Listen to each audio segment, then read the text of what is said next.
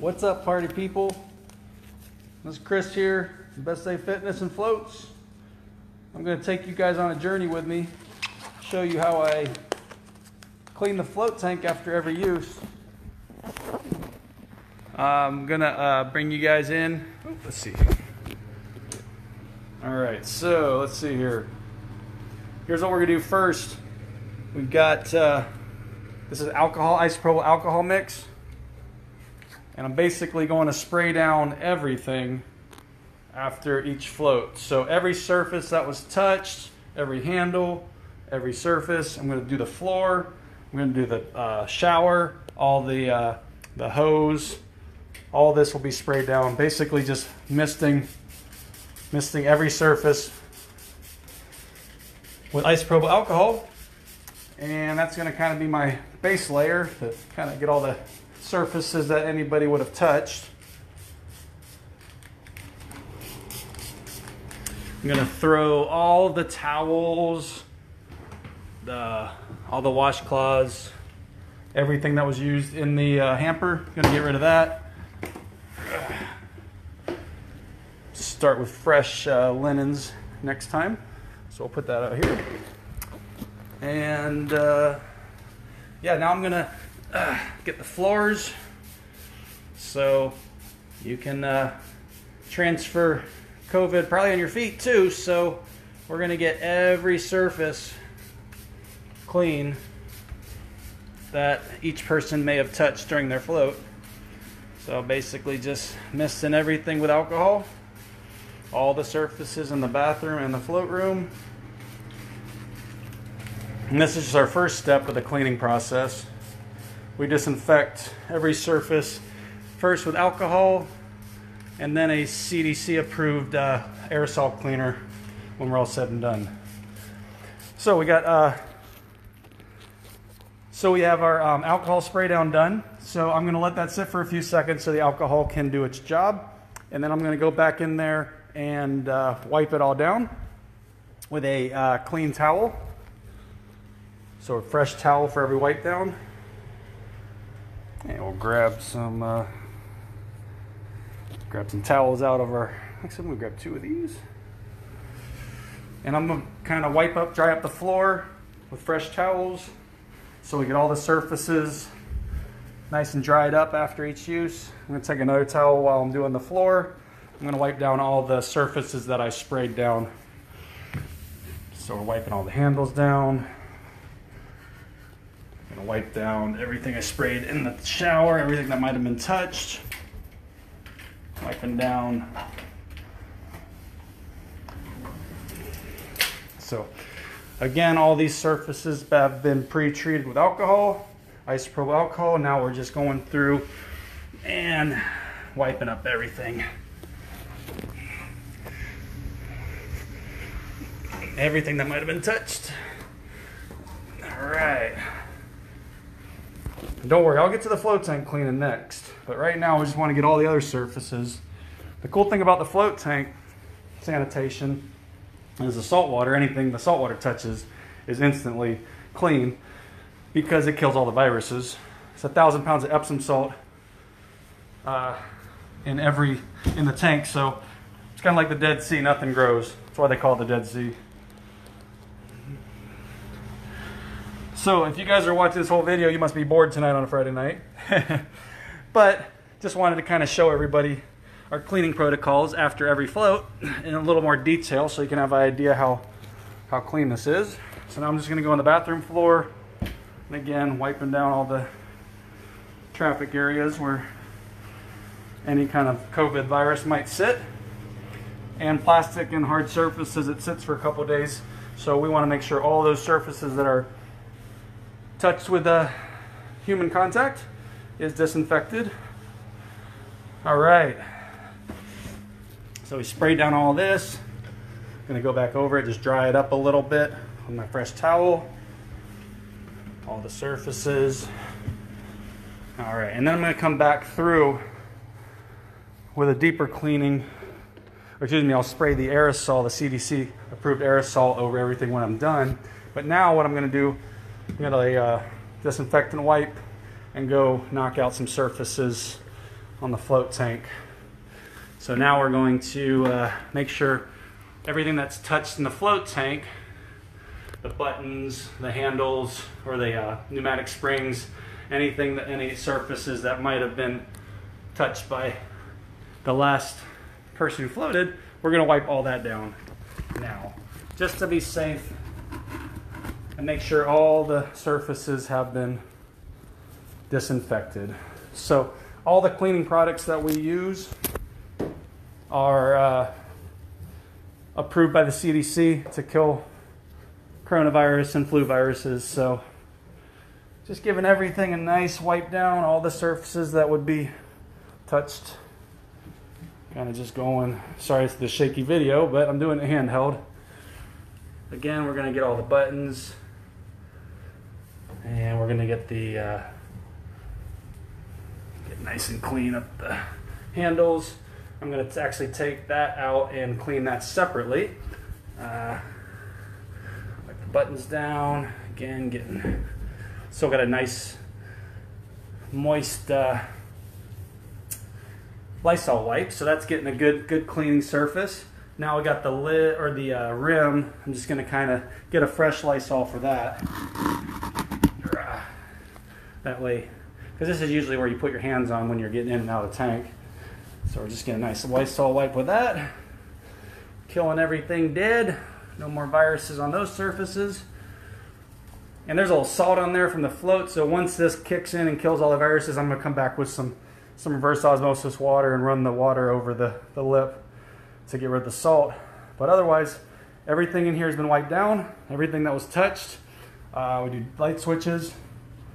We also spray down the door handles with both alcohol and the CDC approved aerosol. When I'm all done, I'll go over that.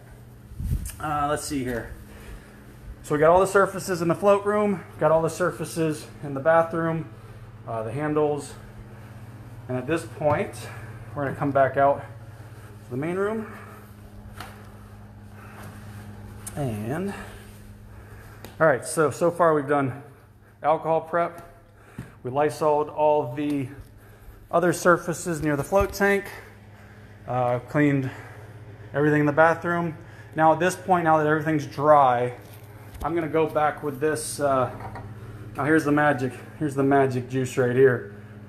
This is basically, this is hospital grade cleaner, disinfectant. Yeah, this is pretty much kills everything and prevents things from sticking too. So I spray that over all the handles. And again, I'm wearing gloves while I'm doing all this, so I'm not getting my germs on anything. And wearing a mask while I'm cleaning too, so I'm not breathing on all the surfaces. So I'm going to spray down, again, all the handles, anything that's been touched. And this aerosol spray just kind of sits in all the crevices and does its job. You probably can't hear it, but it actually sizzles when it hits contact, so you can definitely tell it's cleaning things. So cleaning all the places that people touch, and then just going one over on everything else. So if I didn't get it the first time with the alcohol, I definitely got it the second time with this aerosol spray, because this gets into all the little cracks and crannies. So we got two forms of disinfectant with alcohol, isopropyl alcohol, and the Lysol wipes. Oops, sorry, running around here. And the Lysol wipes, put those back. Now that we got the everything cleaned out, I'm just going to go back in and do some other cleaning, get rid of some of the salt residue. It helps to disinfect things, but just want a nice clean tank for the next go around. So this is the procedure that we follow after every float. So make sure everything's nice and clean. Again, I still need to clean that, so I'm going to go do that. I'm going to get the filter going as well. And what I'm going to do here, when I have the filter going, I'm actually going to put some oxidizer in the tank. That helps the we're required by the state of Florida to have bromine in the tank, which disinfects. It's a disinfectant. It's just like chlorine. When you use oxidizer, it activates the bromine. So the bromine latches onto any organic material in the tank. Even though the salt kills everything, the bromine is just a redundancy system for cleanliness. And I noticed that when I do activate the bromine, it just smells clean in there. You can just tell that everything's nice and neutralized. So I'm going to turn the pump on, and we're going to go back and put some oxidizer in the tank. Again, bromine is what we use for disinfectant. We use a very small amount of it, about 5 parts per million. The state requires at least 3 parts per million, up to anywhere to like 12 parts per million. So we're sticking at about 5 parts per million of bromine. So what I'm going to do here, we got the oxidizer. It's measured out, and we're just going to toss it in there and just let it mix and let the filter pump it through the system.